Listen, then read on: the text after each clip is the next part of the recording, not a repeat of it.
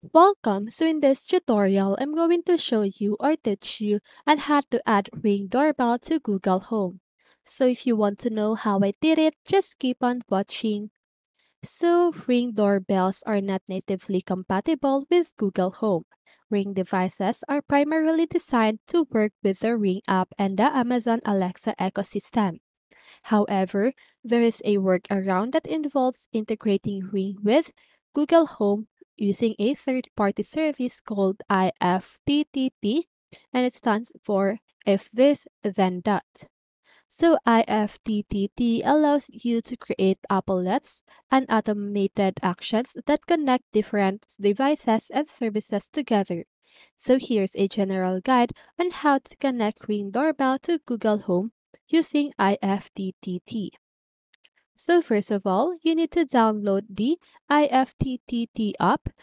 Install the IFTTT app on your mobile device from the Apple Store if you're using iOS or Google Play Store if you are using Android.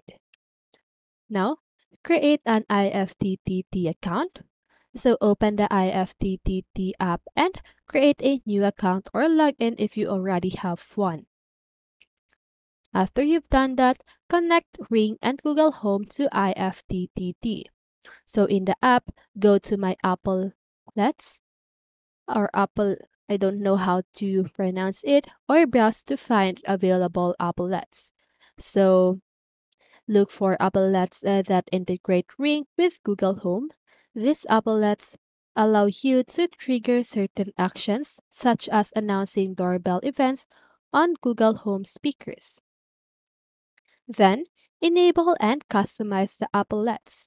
So once you find an applet that suits your need, enable it and follow the on-screen instructions to connect your Ring and Google Home accounts.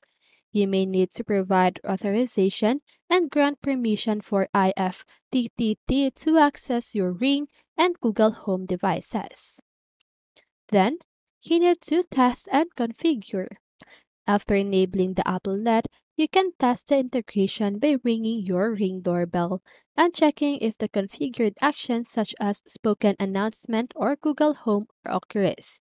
Please note that specific steps may vary depending on the app, version, and available applets.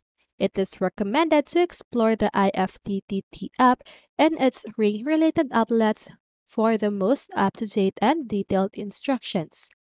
So keep in mind that using third-party services like IFTTT may have limitations and may not offer the same level of integration and functionality as official native integrations. It is always a good idea to review the features, compatibility, and privacy policies of third-party services before using them with your smart home devices. And that's it. I hope this video helped you, and if it did, make sure to like, subscribe, and hit the bell notification so you won't miss a video. See you in the next one, and have a great day.